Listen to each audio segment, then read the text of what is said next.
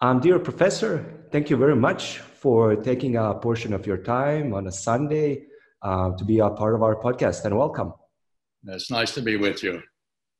So you were talking about how it's like, regardless of it being a Sunday, due to the COVID situation, we're all being pretty isolated. How are you spending your days in relative isolation these days? Well, it's difficult. I take lots of walk. I do a lot of reading. I do a lot of cooking because we don't go out for food. So I'm learning how to cook, and it's a lot of fun. I've never done that before, and I am keeping in contact with former students. I've given a few contact lectures over Zoom. How was it? How was giving the It was very strange. I had never done that before. The first lecture that I gave over Zoom a few weeks ago to an international group was miserable. It was just awful. I didn't really have a good feeling about how to do it. But, life has changed for all of us, and we'll get used to it. Yeah, there's no live feedback, so to speak. There's no emotion at the moment, the real feedback in terms of how the students are reacting to what's presented. Yeah, you can't see the faces. In this case, it was international students, and I couldn't see their faces, so I was just talking to myself. And as an old professor, that's a highly unusual thing to do. Usually you're talking to other people. I'm seeing like a funny image online, a meme, if you will, how usually professors are telling their students to shut up, to not speak as much, whereas now they're begging them to talk, just say something, so I know that you're there. So Professor, with all due honor and respect, it's been 7 decades, I believe, since you first started out your research. And that's like 3.5 times more than I've been alive. So basically, looking back on all those 7 decades, how do you feel about them? I feel pretty good about them.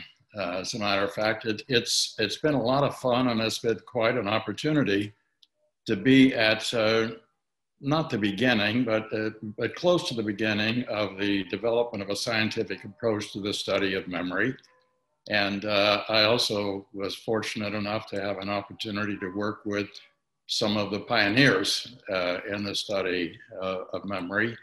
And so they, in a sense, launched me on my own career. So I feel fortunate, let's say. I feel fortunate, and I feel satisfied that I've been able to take this journey. It's been fun, and it's been rewarding. Do you have perhaps like a favorite part of that journey, or perhaps a favorite achievement? Well, let me see if I have a couple of favorite parts of the journey. As a graduate student, I was fortunate enough to be at the University of California, where Edward Chase Tolman, one of the pioneer researchers in the field of memory, was still there, and I was able to interact with him, and he served on my PhD thesis committee, and that was very rewarding to be next to, if you like, one of the pioneers of the field of the learning and animal learning. Another was to have a postdoctoral research experience in Rome with Daniel Beauvais, a Nobel Prize winner, and I spent a year with him in his laboratory and then developed a lifelong friendship with him.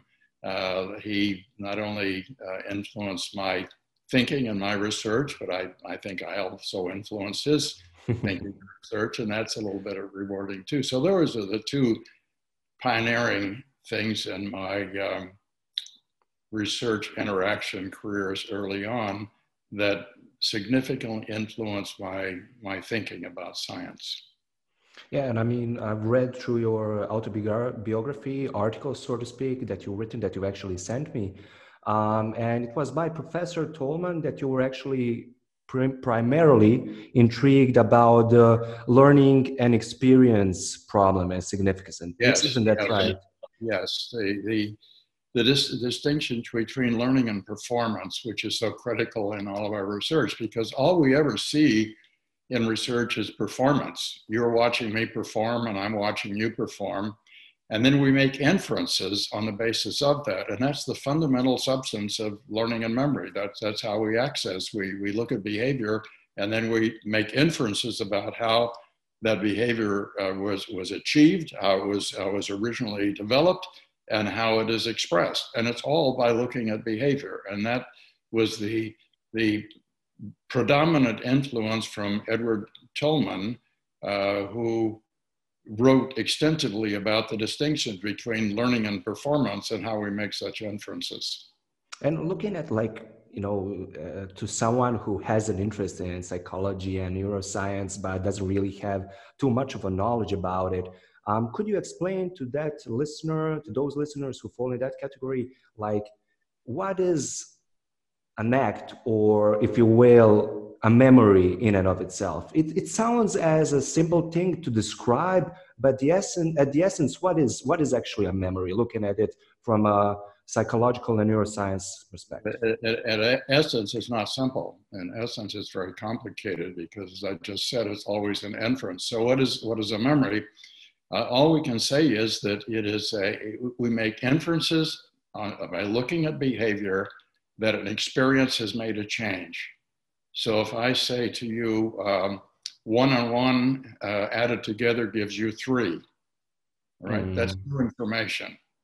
Now, how do I know that you know that? How do I know that I've created a memory? I can't look at you. I have to perform some kind of an act with you in order to draw that out. And I say to you, what is 1 and 1? And you have to make a response. And then I can make an inference about whether or not what I said influenced you in such a way as to create a memory that will then affect your behavior. And that's what it's about. And it doesn't make any difference whether it's a laboratory animal or whether it's a human. It's all inferential. And that's all we know about memory is based on inferences that we make from studying behavior. Do you think there will ever be a step forward in terms of memory being seen as more of something that's observed by performance? Say that again. I didn't quite get that. Do you think there will be like a step forward in terms of us being, or the scientists actually being able to observe a certain memory as detached from the performance itself? There's a lot of effort doing that right now to try to identify systems in the brain that underlie the creation of a memory and to look at those directly without looking at behavior at all. And there are even some claims being made that you can get electrophysiological data either by unit analysis in animals or by electrophysiology in humans or by brain imaging to look into the brain to see the processes directly. But I think we're at the very early stages of that. But would it ultimately be possible? Yes, if we knew what the physiological substrate of memory is in the brain, and they are in the brain, I mean, we have to be very clear about that, then it should be possible theoretically to have some kind of measures which would access the processes in the brain. But it's not going to be simple because memories are not going to turn out to be in a spot in the brain or in a single change in a neuron. It's going to be, memories are undoubtedly represented by widespread physiological changes throughout the brain. And how one would get a measure of that, to me, it escapes my imagination, but it will probably happen. So basically there is a theoretical possibility for it, but just because it isn't really located in one spot, it's like really difficult to measure, basically. It's going to be very, very difficult to do, but who might have said it can't be done? I imagine that the physiological processes underlying memory will be amenable to examination at some time in the future, but not now.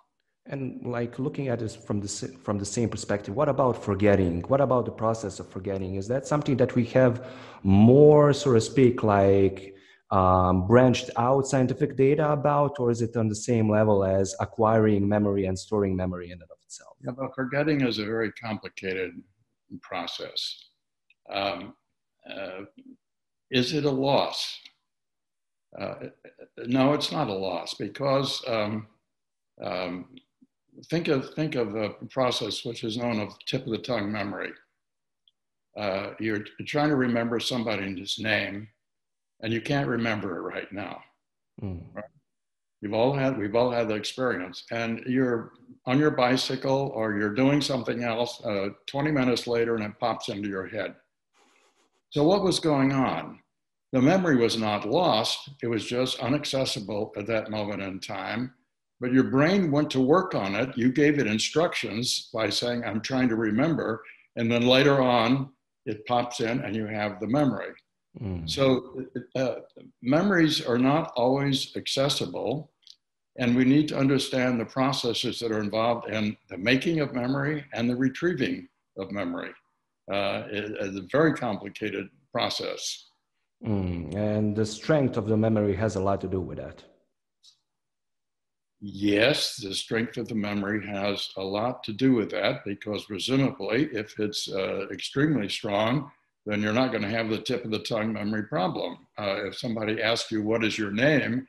You're not going to say, what if I can't remember it right now, and then 20 minutes later it pops into your head. Yeah, let me get back at you. But if somebody asks you what was the name of that person who sat next to you when you were in the 3rd grade, that little girl who sat next to you when you were in the 3rd grade, you might say, I can't remember right now, but maybe tomorrow you'll send me an email and saying, yes, I remembered the name of it. And what that says is that there has been a change in your brain which holds that information, but it's not readily accessible.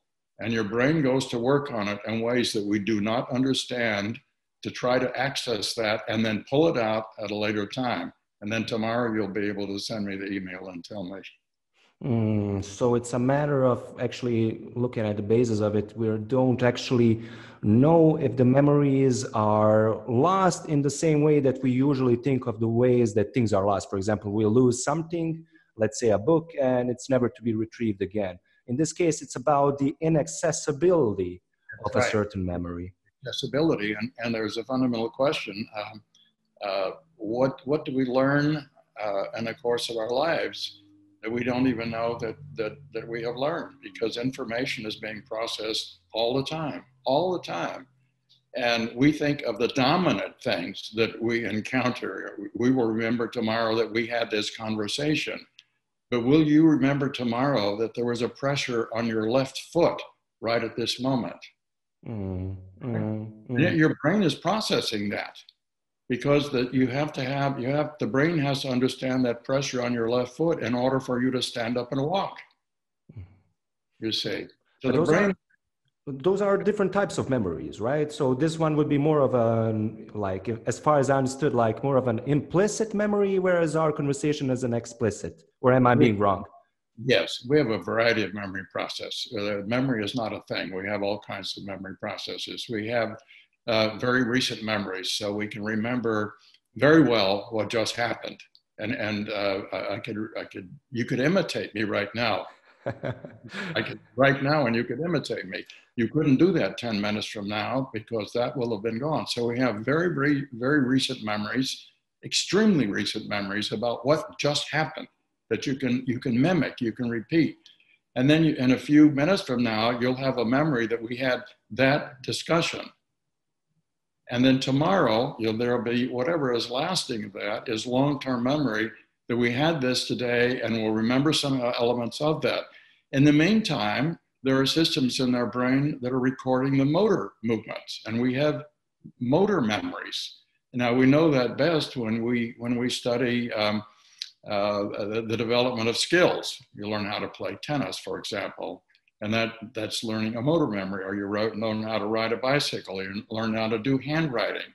Now, you can't even tell me how you do that. The only way you can tell me how to do it is to do it.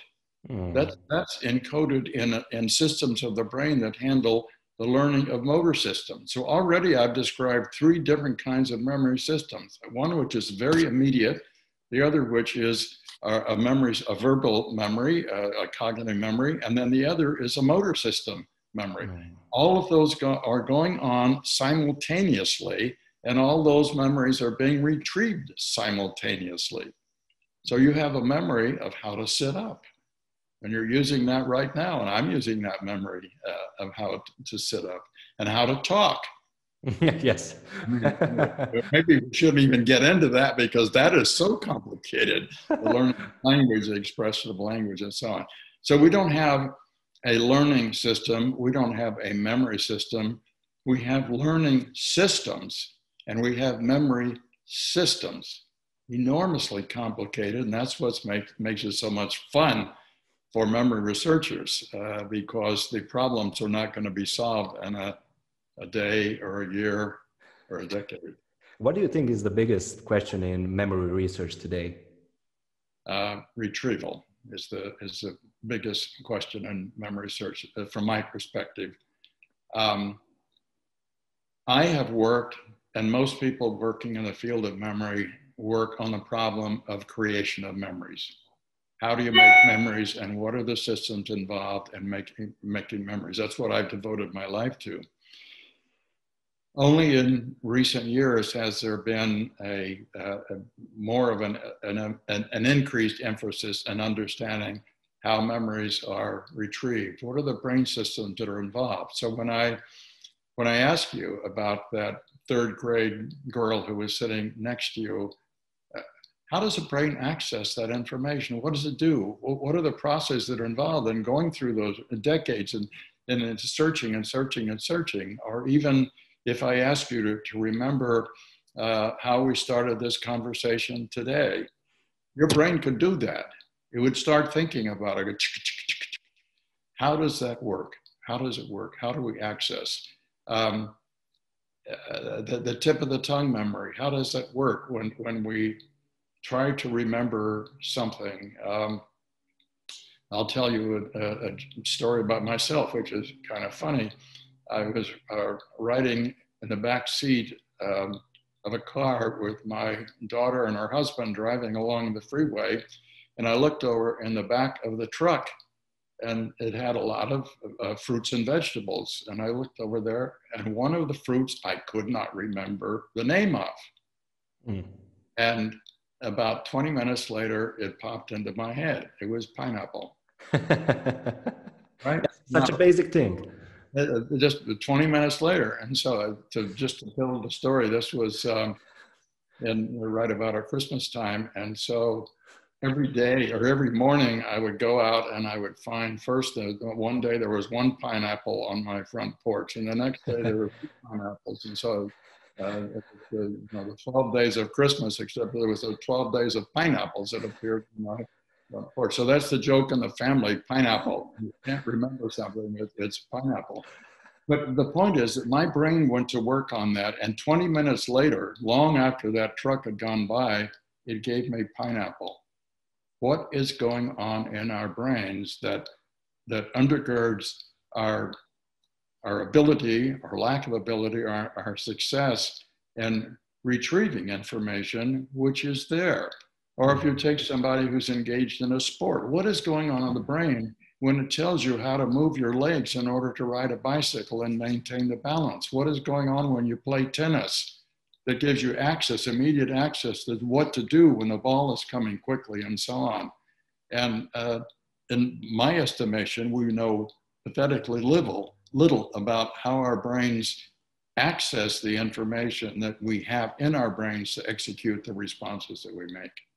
And I mean, what's particularly interesting to me, especially in your example, and now looking back at, for example, my examples throughout my, of course, college career, so to speak, is that when you're trying to figure out a problem and when you're really focused on a problem, you cannot really solve it. Whereas if you take some space away from the problem, the solution comes, basically, you could say, of course, in and of itself. And this has basically been something of a case, for example, for you as well, in terms of finding the name for the pineapple fruit. It's like you weren't focused in those 20 minutes exclusively on the name of that fruit. It's something that popped into your head, and then 20 minutes later, it was basically like a light bulb going on. Yes, because in that 20 minutes, I wasn't thinking about it. I'd given up on it and just something else.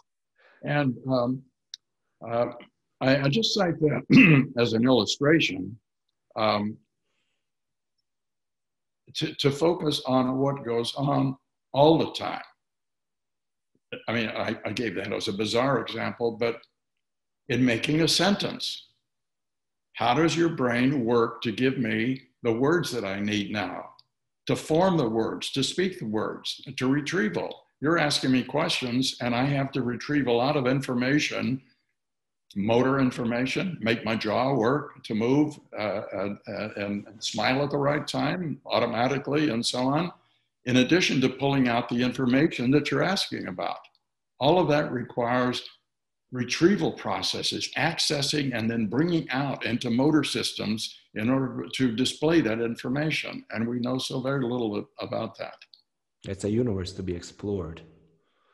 I mean, but like looking back at something that we've been talking about previously, so of course we aren't, most of us actually aren't able, like a vast majority of us aren't able to remember everything that we do, everything that has happened to us in everyday lives, so to speak. There are some like examples that I would like to talk about with you later on in terms of the highly superior autobiographical memory.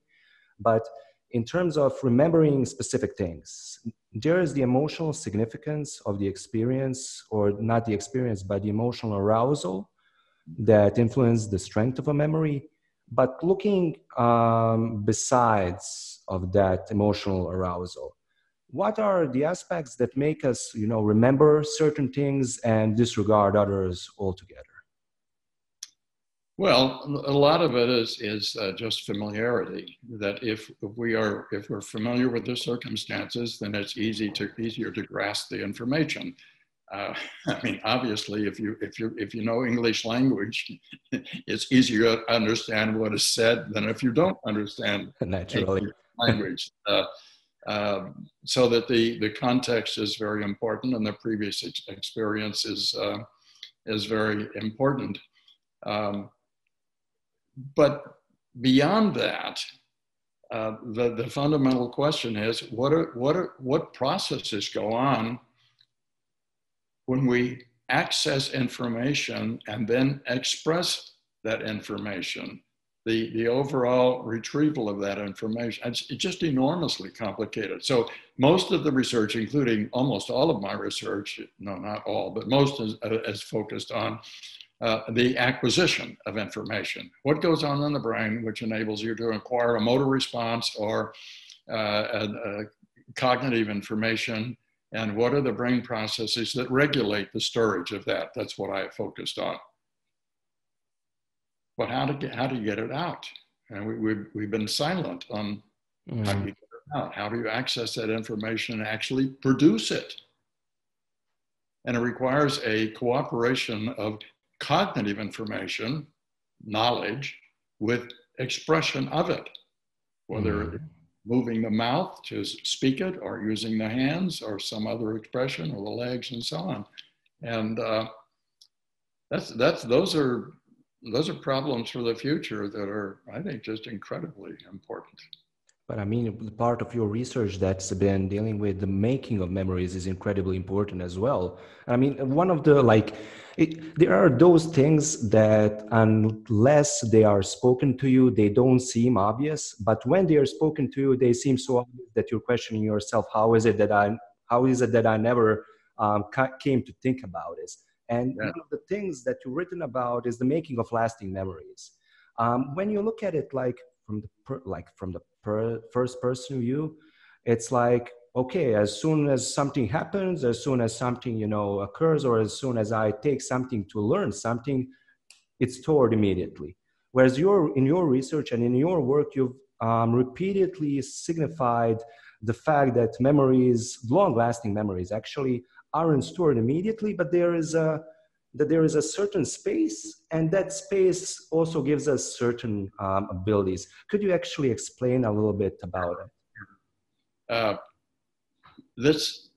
The basic notion here, for which there is incredible evidence, is that lasting memories are not made immediately. They're made over time. So you have an experience, and that sets up a processes in the brain which leads to the consolidation or the fixation of that experience. And that may take minutes, it may take hours, or it may take longer than that.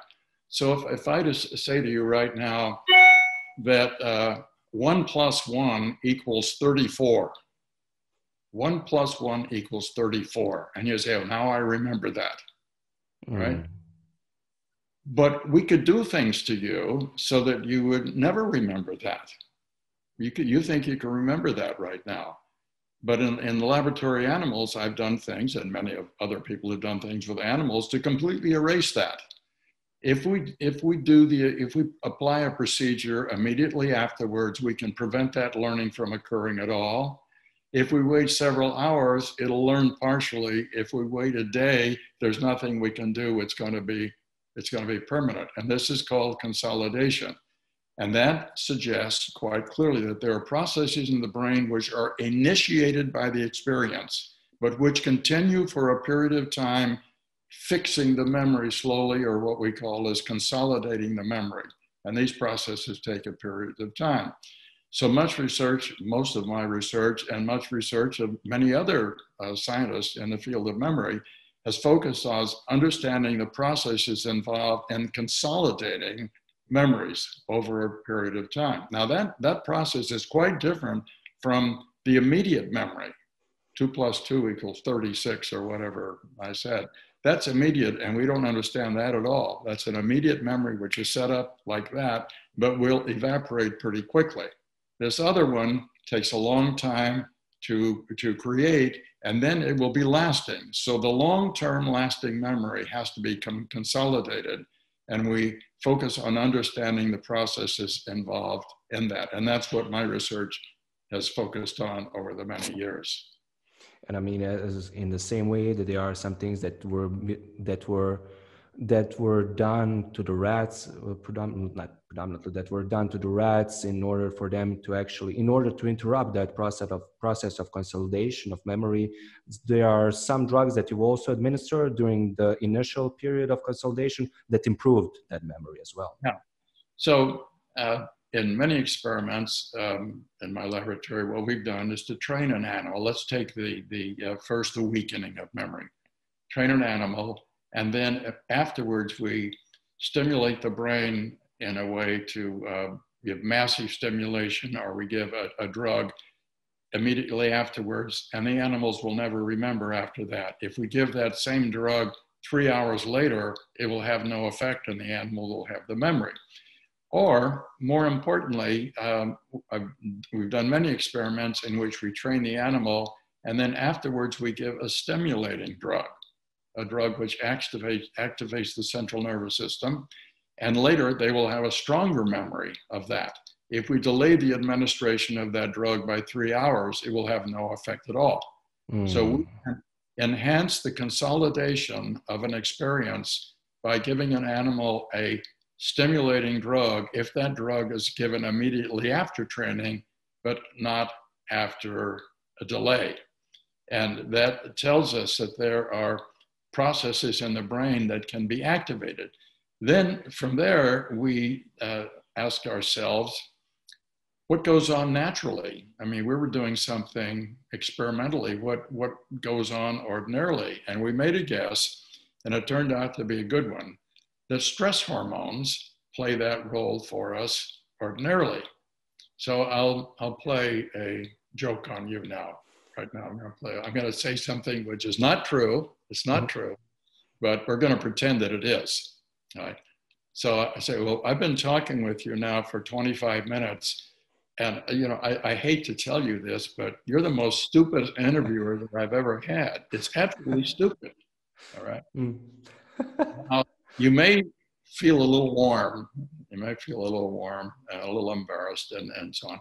Well, if I hadn't have told you it was a joke, if I just said that, adrenaline would have been flowed through you, and the adrenaline then would activate your brain.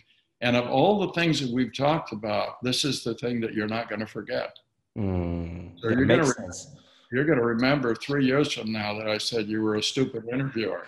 And you may not remember anything else we talked about. Why? Because the adrenaline was released. The adrenaline then activated processes in the brain that turned on noradrenaline in the brain, and in particular regions of the brain, the amygdala, which is an almond-shaped structure that we have on either side in the brain here.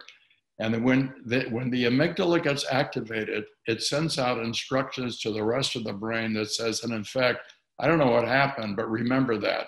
Turn on the processes of storage because that's important. So we have this system in the brain that automatically strengthens important experiences. Anything that is emotionally exciting is going to be stored more strongly because of the activation of this adrenaline, noradrenaline, activation of the amygdala with its projections throughout the brain to activate storage at all the sites that were activated. And that's what I have been working on most of the time in my life, my research life. And also the electric shocks that were administered to the rats were administered, as far as I've understood, to the amygdala in and of itself. We stimulated the amygdala electrically, and we can create very strong memories, or if it's excessive stimulation of the amygdala, that will block the storage.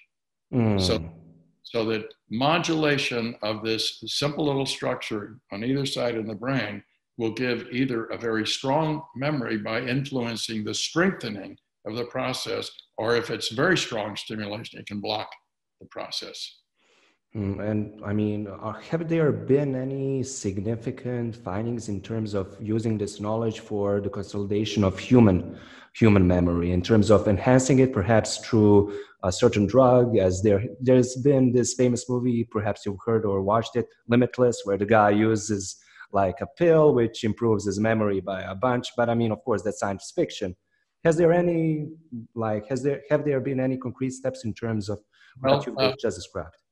I can tell you that there has been work at Emory University and UCLA showing that the same thing that we have done with laboratory animals to stimulate the amygdala works in humans as well. So they have humans that are about to undergo surgery for epilepsy. And so they have to map the regions of the brain to make sure that they're not going to do a lot of damage. They have to stimulate the brain. And what they've done is to stimulate the amygdala after information is presented to show that a stronger memory is created. So the same things that we have found in laboratory animals has now been found in humans. Now, are there drugs that will make memory stronger in humans? Yes, amphetamine. Amphetamine works through adrenaline, and amphetamine works in laboratory animals, and there's extensive work by laboratories in Holland showing that the same thing works in humans. Now, the thing we have to remember is that it doesn't just make memory better. What it does, it makes a stronger memory of whatever has just happened. All right. The experience is more vivid in and of itself. So that it's tied to the specific experience. So that if you wanted to have a stronger memory of some very specific thing, then there are some drugs which will help you make a stronger memory of that thing. But you can't just take a drug and all of a sudden everything is going to be stronger. No, it's tied to the specific activation. In the same way, adrenaline. You have an experience that causes massive release of adrenaline, that's going to make that experience stronger. So that there has to be a selective use of the drug with respect to an experience. You can't just take a drug which will make memory better. Yeah, it's such a in general terms. That's not going to happen. It's tied to a very specific experience. And I'm sorry, because college students would like to be able to wake up in the morning, take a drug, and then go to classes and everything is going to be solved and then they don't have to study. But that's not going to happen. No. That's not gonna happen. And plus, I mean, amphetamines are a thing in and of themselves. You don't want to. I mean, the studies with amphetamine were used to support a principle, and the principle is that they work in humans the same way that they work in laboratory animals. But it doesn't say then that it's useful to help human memory, because you'd have to have the amphetamine around, say, oh, I need to remember that. I have to think to remember that, but I don't want to remember the next thing that happens. Right. It would have to be really, really selective and really widespread at the same time. Very, very selective. You may end up remembering the wrong things. But I mean, so this is one of the things that's really interesting to me. Like one of the first questions that I want to ask you, and then I kind of reformulated throughout reading, of course, about the research that you've done, is about, there's all of this talk about photographic memory and things of that nature, whereas the topic that you were talking about is not really photographic memory. It's like when somebody talks about photographic memory, they're mostly talking about, okay, I'm going to take a certain book, I'm going to glance over it, and I'm going to retrieve, every word for the next 10 decades. But what you've been writing about is the case of the so-called highly superior autobiographical memory, which in layman's terms could be transcribed into photographic memory, but about the events in my life or the events of a person's life. No. It's not photographic. Let me first tell you how it happened. I received an email in the spring, 20 years ago, 2000.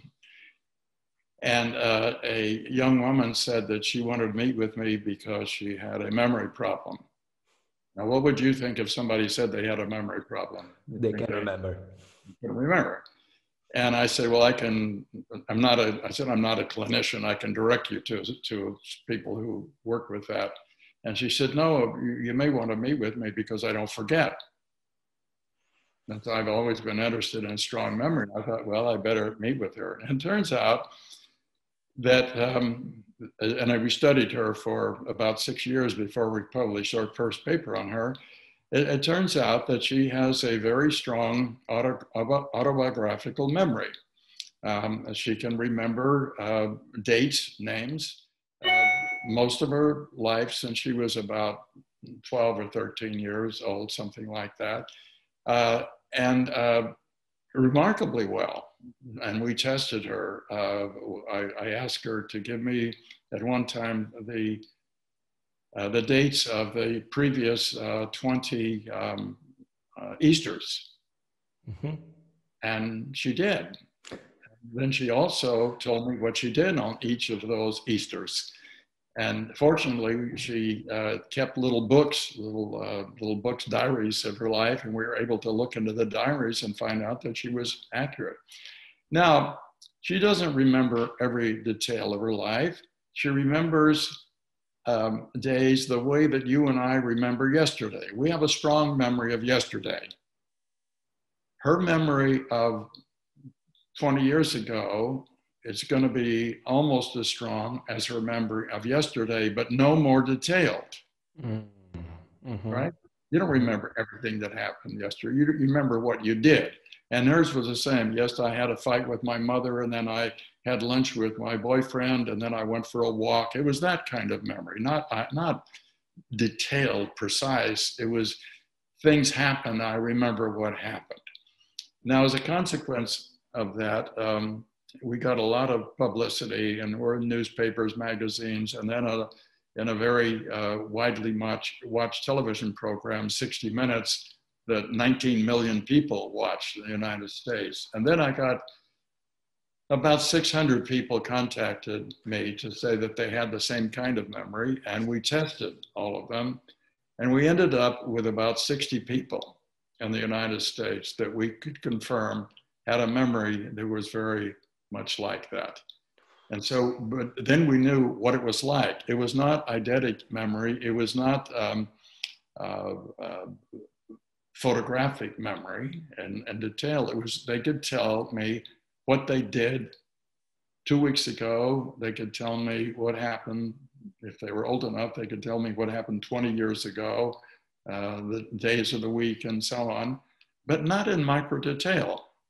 And we studied them quite a bit and published several papers about that, trying to understand the nature of it. And we now know that yes, there is highly superior autobiographical memory. It is not something that subjects learn. They arrive with it. We found children who have the ability. An 8-year-old can remember what happened when they were 5 years old, and so on. We even had a set of twins, identical twins. They were 13-year-old boys. One of them had the ability and one of them did not. And they were identical twins, which is very interesting. So yes, we know a lot about highly superior autobiographical memory. Now, what else do we need to know? But I mean, what in the essence, for lack of better words, what differentiates those individuals' brains and the processes within the brains from the people with normal, so to speak, memory? Well, in collaboration with a number of scientists, we've looked at the structure of some of those individual brains, and then we've also looked at the electrophysiological and activity using brain imaging procedures. And we don't know very much. In one study of the anatomy, we found that there were a couple of regions of the brain that appeared to differ, but it didn't give us any very, very strong insights. Yes, their brains were slightly different, but so what? It didn't explain anything. The more interesting work was using fMRI. This was done in collaboration with colleagues in Italy. And what was found is that the brains of these subjects differ during the act of retrieval. And so it suggests that the processes in the subject's brains that are involved in retrieving information differ from those people who don't. And once again, that takes us back to the discussion we had previously about the importance of understanding retrieval processes, because I think that the answer doesn't lie in the ability of these subjects to store information, but to access them. But addressing the information that we have. So I think that that's my view. My view right now, based on whatever information we have, is that these subjects are just much better in retrieving information that's in the brains. And my guess is that your brain has as much information as theirs has, these highly superior autobiographical memory. But my guess is that you're not as successful as they are in retrieving that information, nor am I. But more experiments need to be done and are being done on the subject right now. So that's a work in progress. Yeah, but what is particularly interesting yet again is that these people, as far as I've understood, it's only a matter of remembering the events from their lives. It's not shown that they are that they are more successful in retrieving information about other things, for example, the things that they have learned. No. We did a lot of work on that. Initially we thought they were just better learners. And so we brought them into the laboratory and gave them a lot of laboratory learning tests. And they were no different from ordinary subjects in the ability. They selectively pay attention to their own lives. One of the interesting experiments that one of my students did was to sit down and have a conversation with them, and then later on test them about the conversation. Mm-hmm. And it turns out that they remembered everything that they had said and done, but they didn't pay any attention to what the experimenter had said and done. So it's very much lives are centered on their own lives. The other thing is that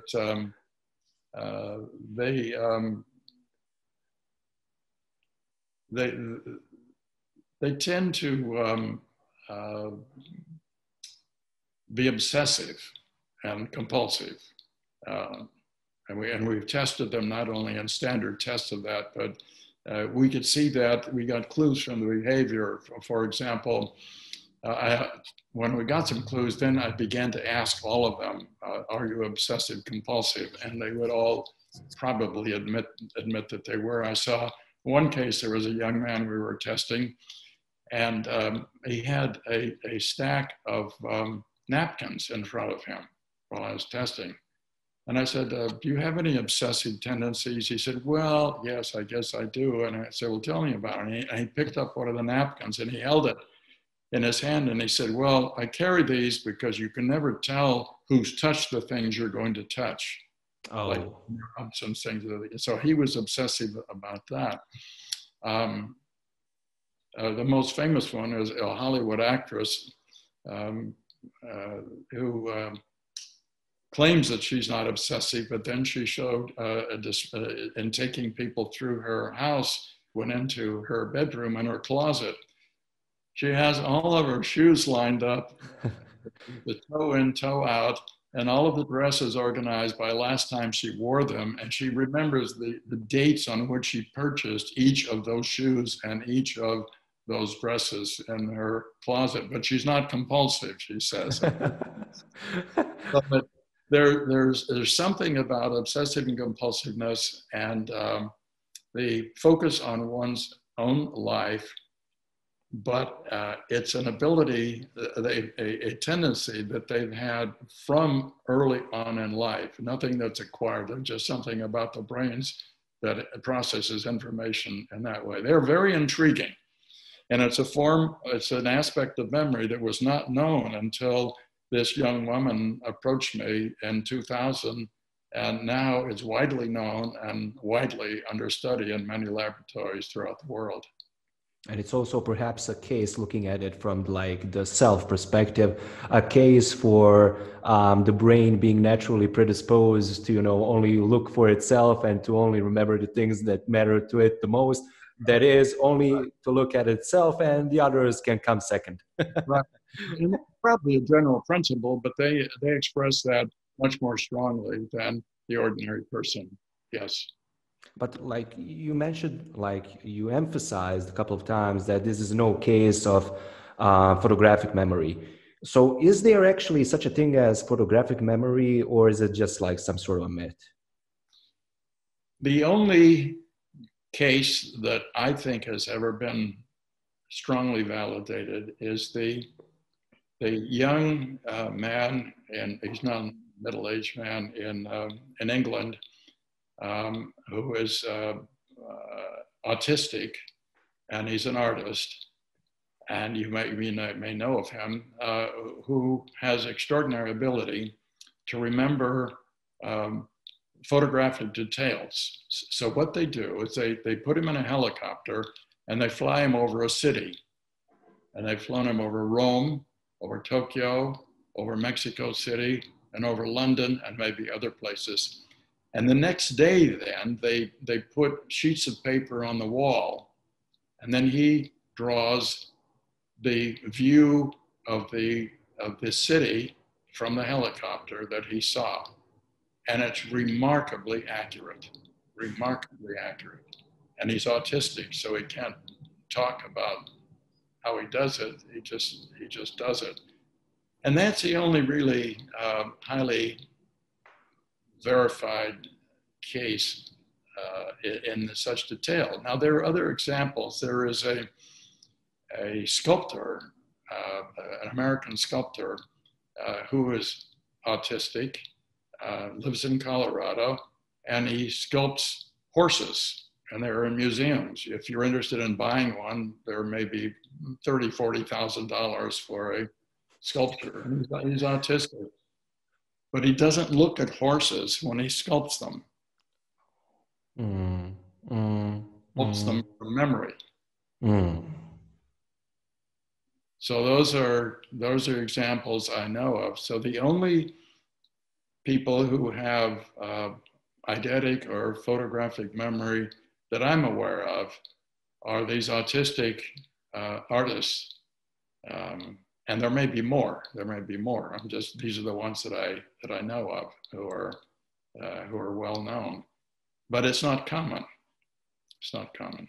Yeah, I mean, plus the connection between autism and like remarkable memory has always been like really, really, fascinating to me, all the way from watching various movies to real life examples where, people with autism can remember. And this is also one of the things that I read in your research papers and in your autobiography is that, the people who can tell you, so this might not be so much, so it might be actually a combination of the capacity to retrieve, but also to look forward in a way, in terms of like being able to point out certain dates, like 40 years before and 40 years into the future, and telling you exactly which days it was or it will it be, and what happened on that day. So it's really remarkable, the link between the two. And I should also point out that a fairly large number of parents, I'd say as many as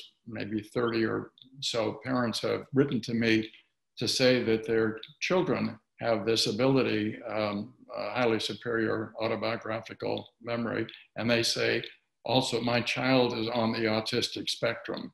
Now, we couldn't test all of those people, but I can tell you that I think that the highly superior autobiographical memory is also on the autistic spectrum in some way, and I'm pretty confident of that as well. Yeah. It's a fascinating subject, and I think I've already told you this in our email exchange. Like, if I weren't studying, if I didn't go into political science for my bachelor's and not for my master's in economy, I think that psychology would have been one of the things that I would actually, not one of the things, but the thing that I would most definitely go into studying. I believe the most important reason behind that would be basically because the human behavior and everything that goes before it and after it is so intriguing. I believe it's like a universe in and of itself. Like, no matter how much you know about the universe, you'll never know enough. You'll never know, not enough, but you'll never know everything. And it's all these, like, you find one solution which brings to 10 other problems. As I think you know, if you read my autobiography, I started the university as a drama major. Yes. I really thought that the Greek plays gave all of the answers to understanding human nature. And the Greek plays do a lot of that. And then when I got to university, I discovered that there was a field called psychology, which actually studied that. And so I moved drama to a minor rather than a major interest. And then I gravitated more to physiology and then to try to understand the brain. But it really is fascinating, and the problems are never going to be completely understood, and they remain intriguing and attractive and seductive. Even your biography in and of itself, like not even looking at the scientific portion of it, is really, really remarkable. And the experiences that you've gone through, and being having thought both by yourself and your immediate friends and family, that is, that you will be a car mechanic at the beginning, nobody suspecting that you will go into science, nor, less psychology and less neuroscience even. So it's really one of the things that I would like to perhaps sometimes in the future maybe touch upon in a later episode, because we're approaching that 1 hour mark that we were speaking about. But just to touch it briefly right now, what do you think it has been perhaps like, okay, so what's the most significant memory that you think has most significantly influenced your life and career? A memory that's influenced my life and career.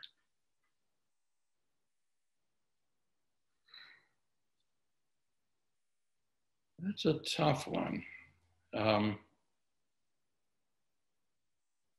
I can tell you experiences that as you know, my father died when I was young, and so I was kind of on my own. What influenced me was the knowledge that I could do things by myself. So I learned early on bicycle repair, and I became the bicycle repairman for the entire neighborhood. I had to repair it because the only bicycle I could have was a broken down one, and I could fix it, and then I could have a bicycle. And then the rich kids in my neighborhood had motorbikes, and I couldn't afford a motorbike because I was poor. And so I got an old motor and I put on a bicycle, and I made a motorbike, and then I worked in a machine shop, and I got a better motor and made a really nice motorbike that looked like a motorcycle. And I think those are the things that made me, is that I learned that I had to do things by myself, and then I could do them, and then I could explore, and nothing was impossible. I mean, those are the things that influenced me, and maybe that's what drives my research interest also, is because I believe that we can understand. If we can do the right experiment, we can understand. And I think that came from those early experiences where I really was on my own, surviving and having fun. And that's actually the emphasis that you've been putting on taking initiative. Through initiative, self-initiative, everything is possible, almost everything. Yes, yes, yeah, that's the story of my life. So thank you very much for your time, Professor. Before we end this, I would just like to ask you, because the audience that's listening to this podcast is primarily between the ages of 18 to 25 and 25 to 34. What might be the message from you to young people? Study hard, study hard. Don't think that you know for sure what you want to do, because your life may change. Be open to new information, please.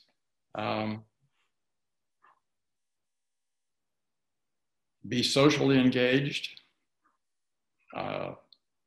Look out for other people. Please try to take care of other people. And remember that we all have to share this planet. So when you're looking for leaders in the world, please support leaders who understand that we share the planet. Yeah, that we're not alone, that we're not individuals, but a part of a broader society. We're part of a world, and we all have to share it, and we ought to preserve it and hope that there will be a future for people like you in the future. Okay, thank you very much for that, Professor. Thank you very much for your time, and I really sincerely hope that you enjoyed it as much as I have, and that there will be a second chance to talk again. Thank you very much. I have enjoyed it. Thank you. Thank you. Thank you very much, and talk to you soon. Bye-bye.